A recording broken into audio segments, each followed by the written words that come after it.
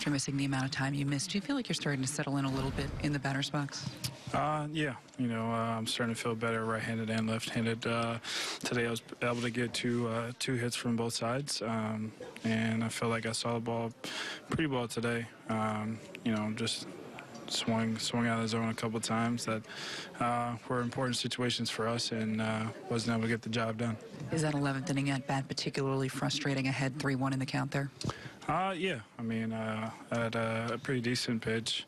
Not a great pitch to 3-1 right there, and then, chase the cutter down in the zone, when there was opportunity there for a walk, and, definitely could have changed the outcome of the game.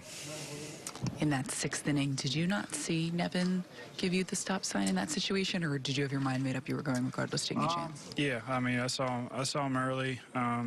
Saw him waving me home, and by the time he gave me the stop sign, I was already committed. So, took a chance right there to try to score, and I did, and I got thrown out.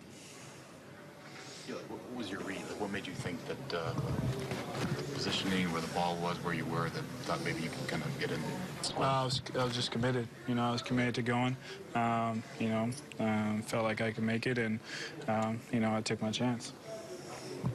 Is that something you're more willing to do in a low-scoring game against the guy, you're facing Snell there? Yeah, Snell's a great pitcher. Runs are hard to come by when you're facing him. So, it was just one of those opportunities that I saw that I feel like I can make it.